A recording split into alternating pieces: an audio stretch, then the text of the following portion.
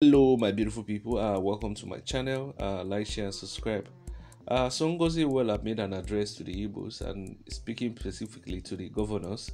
I'll play you the video right now, and the video is very long but it's very informative, and I believe what she said is the solution to Nigeria. Everybody should look towards his or her region.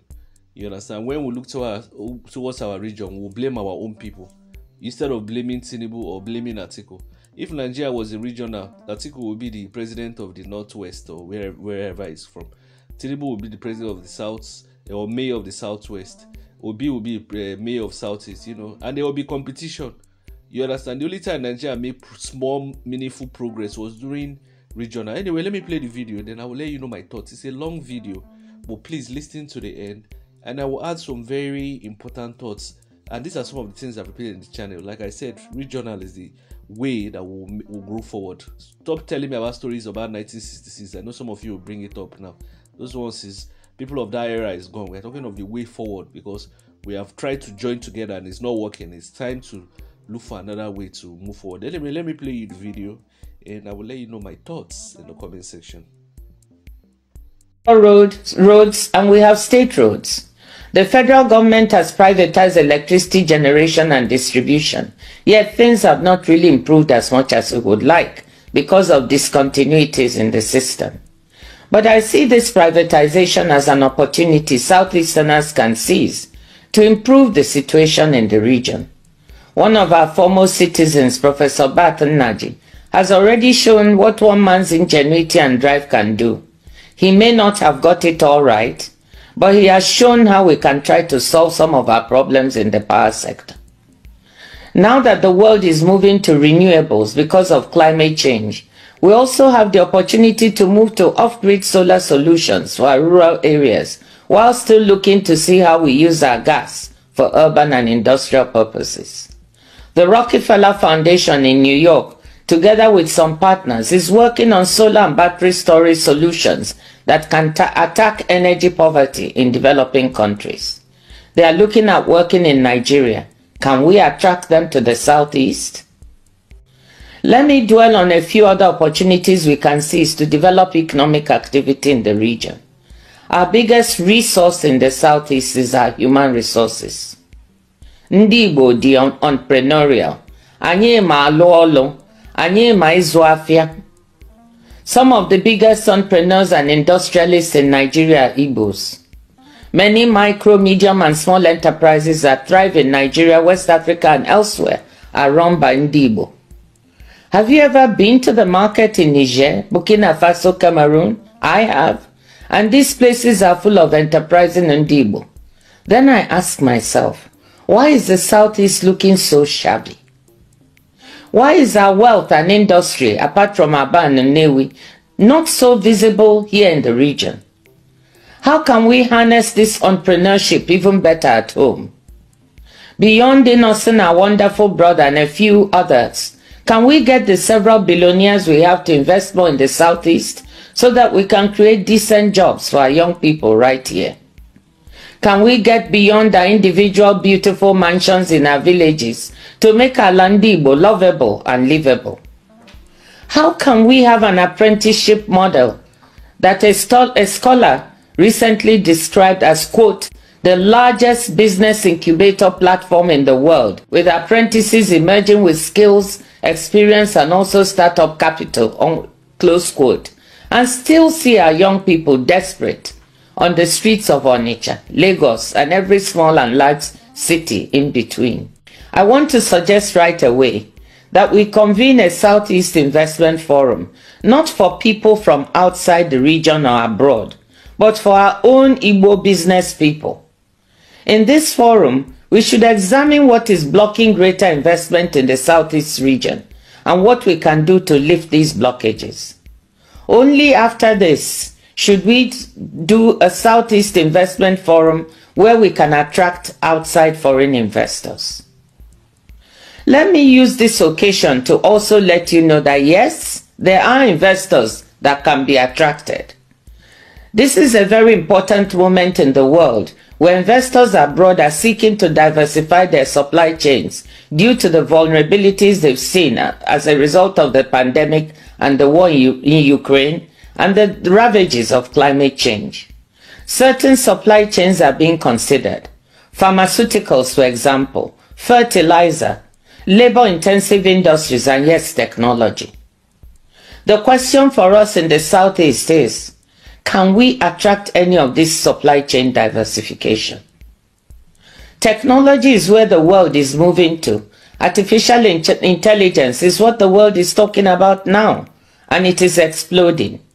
We already have so many of our young Southeasterners involved, from fintech to electric motorcycles. From where I sit at the WTO, we can see that technology and digital are critical. The fastest growing segment of trade is digital trade, especially digitally driven services trade. When I talk about digitally driven services trade, this means anything from streaming music and movie services to delivering accounting and backup medical services. Digitally delivered services trade is growing at 8% per annum compared to 5.6% for goods trade. We have the human resources, the trained professionals to benefit from digitally delivered services trade. We also have the creative industries, film and music, centered in Onitsha and elsewhere, that can become part of this trade. What we need is to build a digital backbone in the state, either through cable or satellite, to provide the appropriate digital infrastructure. This kind of investment is better done at scale. So I hope, Excellencies, that you can get together to figure out who to approach and how the supportive policies can be implemented to attract this kind of digital infrastructure investment. Digital trade for micro, medium and small enterprises, online education, health and accounting services can provide good jobs and incomes for our young people. Enugu is already becoming something of a hub for tech and digital in the region. I wonder whether we can build on this to develop our own Enugu Valley, as I know other Nigerian states are working on their version of Silicon Valley, California. Regarding pharmaceutical supply chains, the Federal Minister of Health, Dr. Mohammed Pate, is working on this to attract this supply chain to Nigeria. I suggest that as a region you approach him to see if you can work together to attract vaccines, therapeutics or diagnostics manufacturing facilities here to the Southeast. Aba is already a manufacturing hub along with Nnewi. What goes on in area industrial market, despite the infrastructure and other challenges, never ceases to amaze me. They can label what they produce made in Italy, made in Korea, made in Japan, but the truth is, it's made in Aba. I know Governor Abia has his sights set on trying to improve what is happening and improve the environment for those working in Aba. Again, can we all work together to build up and build out both Aba and Nnewi as industrial hubs? But let me say there is no reason why factories can not also be located in Owerri and Abakaliki. Let me touch on another important resource we have that we can make better use of. That is the large Igbo diaspora. I was surprised when I took an informal poll of a gathering of people in my village, Umodisi Ngomwahia, to see how many families had at least one member in the diaspora. Surprised to find that almost everybody put up their hands. The Southeast has one of the largest diasporas in Nigeria, if not Africa. There are Igbos everywhere, from Douala to Durban, London to Leipzig, New York to Newfoundland. Igbos are highly educated professionals, university professors, doctors, lawyers, engineers, accountants and nurses, and also big sports stars in football and basketball in the USA in particular. All are willing to support the development of the region if they could find a stress-free way to contribute, and I mean stress-free.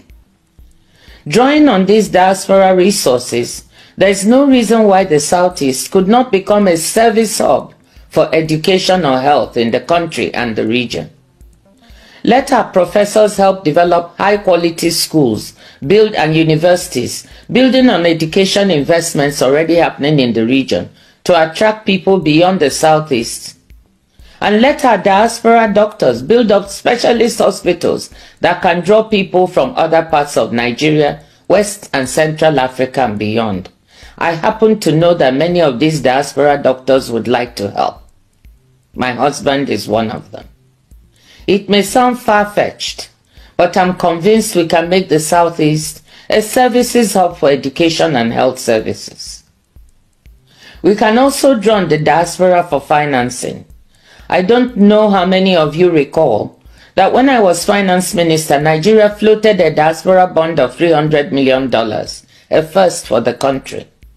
Drawing on the resources of our diaspora, though we also opened up the bond to other investors, we were able to attract hundreds of millions of dollars. Now, the World Bank has recorded almost $21 billion in remittance flows to Nigeria in 2022, about the largest remittance flows in Africa. A significant portion of this must come from Southeasterners abroad. Most of this comes in to support consumption and some forms of investment at home. I'm sure the Southeast governors coming together can do some financial engineering and find a way to float a Southeast diaspora bond or fund to capture some of these flows and channel them towards financing some of these development priorities.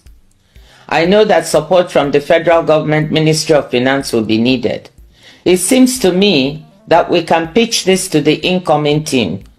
They seem to be open to fresh ideas. So why don't we try to muster their support? You will notice that I've not dwelt on agriculture or natural resources. This is because that is where we always go first when we are talking about opportunities in the region, forgetting all the other possibilities that I've just spoken about.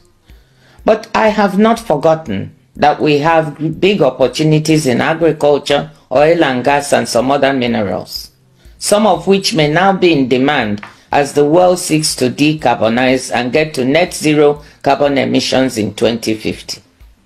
But again, to fully make use of this, value-added investments in these areas will need hassle-free bureaucracy and appropriate investment environments.